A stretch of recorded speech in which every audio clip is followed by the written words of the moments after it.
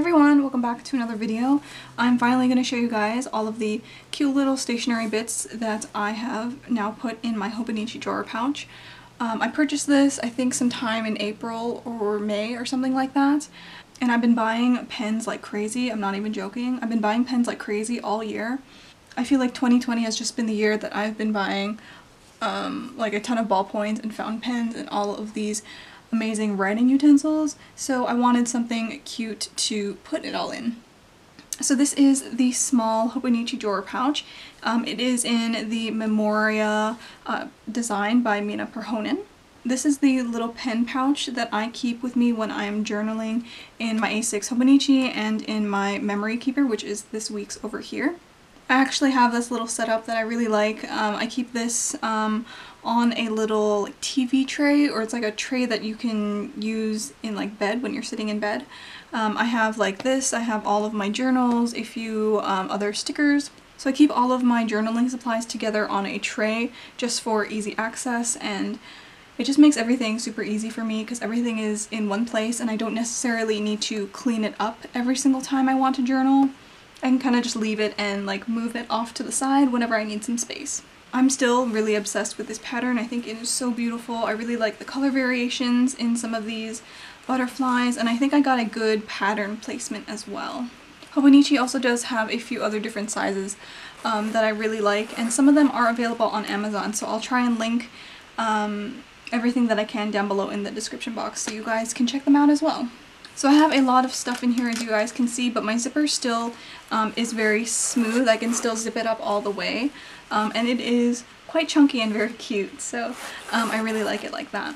So let's open it up like this and I can go through all the cute things that I have in here. So I will start in the back here. I have a few of my favorite mild liner colors in the back. Of course, I really like all of these pastels for actually highlighting text, but this is my favorite color of mild liner of all time. I think it is one of their slightly newer colors. It's not a brush tip or anything, just the regular highlighter, but this is kind of like a corally orangey color, I guess you can say. I don't think it has a number on it. Oh my god, written in tiny little letters, it says coral pink on it. If that ever runs out, I would have no problem repurchasing it again. So beside all of my mild liners, I do have my two fountain pens here. This is the one that I picked up last year, I think. This is a Platinum Plaisir pen. It is in the color Ice White, which is actually a silver. This is one of my favorite pens to use. The ink dries really, really quickly, and I don't have to like worry about it, I guess. I've changed the cartridge again. I think I'll be able to go through maybe 4 cartridges a year, which is pretty good considering their price point. I know I can get converters. I'm planning on getting a few, but not for this one because I do like having a pen that just has black ink. I really like using this pen in my Hobonichi journal, so I don't have to worry about ink smudging when I'm writing really fast. I believe that was also a very affordable pen as well, so both the ink cartridges and the actual pen itself, it's very good for its price because it is also an aluminum pen, so it's not a plastic one like this one. So this is my second fountain pen. This is a Lamy. It is from the 2019 collection actually, and I do also have a green one. This one is called Blue Macaron. I haven't inked up my green one yet because I wanted to purchase a different ink color for that one as well as a converter, but I inked up this one with the cartridge that comes in it because it is a blue color. This is, I purchased this in a medium nib, and I think the writing, oh my god, it is so smooth. It is one of my favorite like writing experiences. It's just really smooth and very, how do I say this? The ink flows very nicely and smoothly out of it. I really like the color and the texture of this pen in particular because it is a really nice smooth plastic. I think the limited edition versions and colors for this year actually have a texture to them, and I think I prefer this one because it is shiny and of course pastel, which goes with my color theme. I was interested in a few other fountain pens, but I do find that Lamy and Platinum are very affordable, especially these two. So in this front pocket, it's actually kind of like a smile pocket. It kind of curves down a little bit. I do keep another row of pens. And of course I do have the Hobonichi pen. This was from 2019. I'm almost done. A few more of my ink refills in here. I still have some red. But I just keep this in here to journal with if I want to. Take quick notes. And beside it I have my favorite Pentel brush pens as well. So these are the Pentel Touch Sign pens. I have it in the gray color and the black in here. I have a few other colors, but I gravitate towards these two. Maybe I should actually keep this with my cousin because I've been using it a lot in that planner, but I use this gray one a lot in my A6, as many of you know. So I have a few pen additions here. These ones are the ones that I've been waiting for a very long time, and these are also Uni Jetstream pens, but they are in limited edition bodies. I think you can get some of these on maybe like eBay or Etsy, but these are all from Japan. Like I said, they are Uni Jetstream, but they're just the single body ones, and I think they're so cute. So I got this one, which is a Minnie Mouse one. So it has a pink body and it just has a bow. This is in 0.5 tip, and then this one is also 0.5, but it has Mickey and Minnie on it, which is so cute. I do have, I also picked up another pen that I decided not to put in here, but this is a Uniball Signo retractable pen. The Jetstreams and the Signo pens are my favorites to use, both in Hobonichis and in other planners, so I decided to pick up another one. This one is a limited edition Hello Kitty one, and this is in 0.38. Yeah, here it is. So I did get another Hello Kitty one in a pink color. This is also a Signo pen as well, so I don't need all of these in one pouch, but I think they look really cute together. But one of these I will keep with my cousin to use on stickers, and another one I will keep on my desk. So those are all the pens that I have up here, and these are mainly the ones that I use on an everyday basis.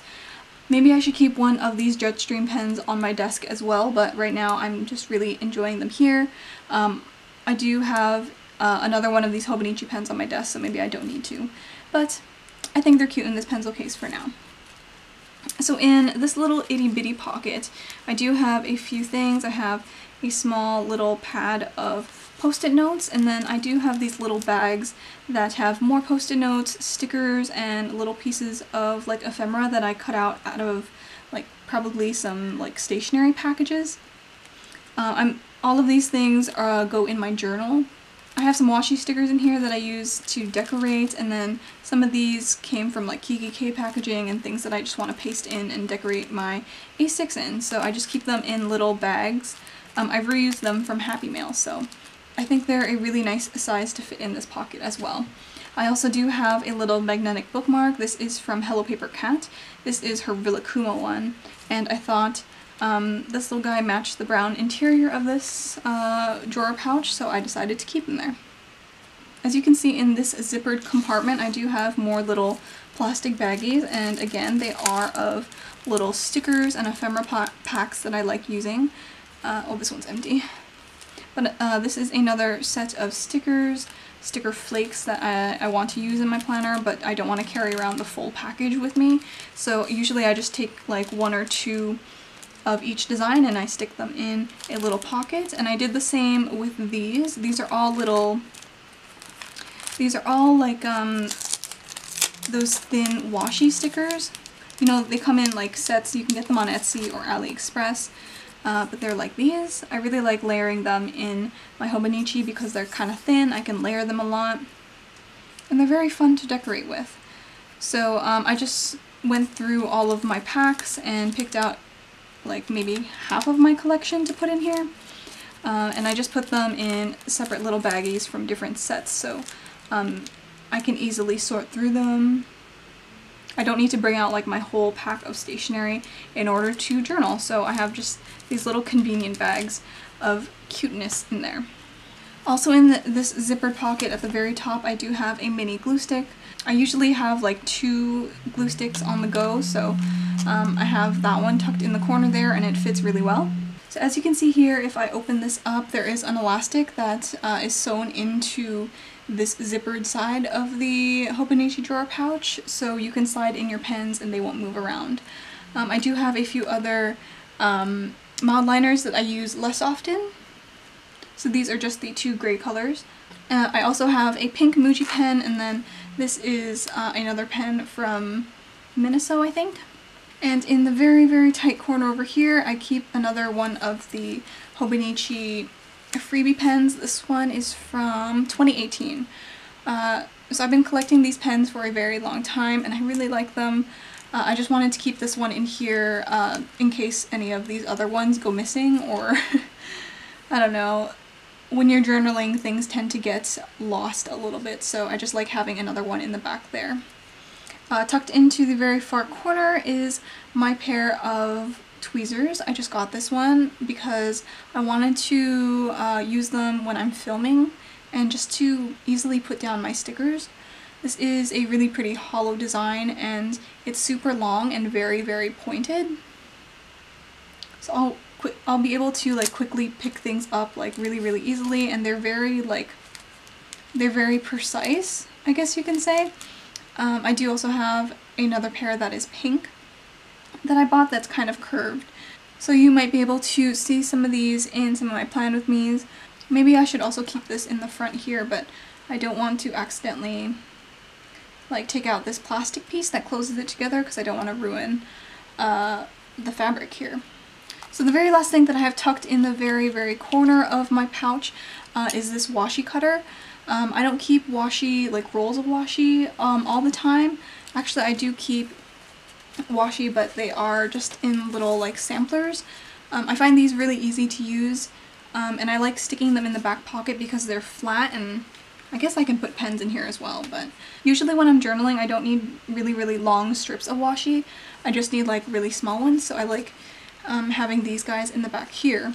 But in case I ever do have a washi roll and want to cut straight with it, I will use this guy to clip onto the washi roll and then rip it off like that. I do have a tendency of like dropping this on the ground, so I have to be a little bit careful. I gotta put it in the zipper. So that is it for my little Hobonichi drawer pouch tour. I can definitely fit a lot more stuff in here if I wanted to, but I think this is the capacity that I will keep it at for the next while. Like I said in the beginning of the video, I will try to link everything as much as possible in the description, so you guys will be able to find those there. But thank you guys so much for watching this video. Oh, I'm just so in love with this. I will be filming a lot more videos, especially in the last quarter of the year, so keep an eye out, subscribe.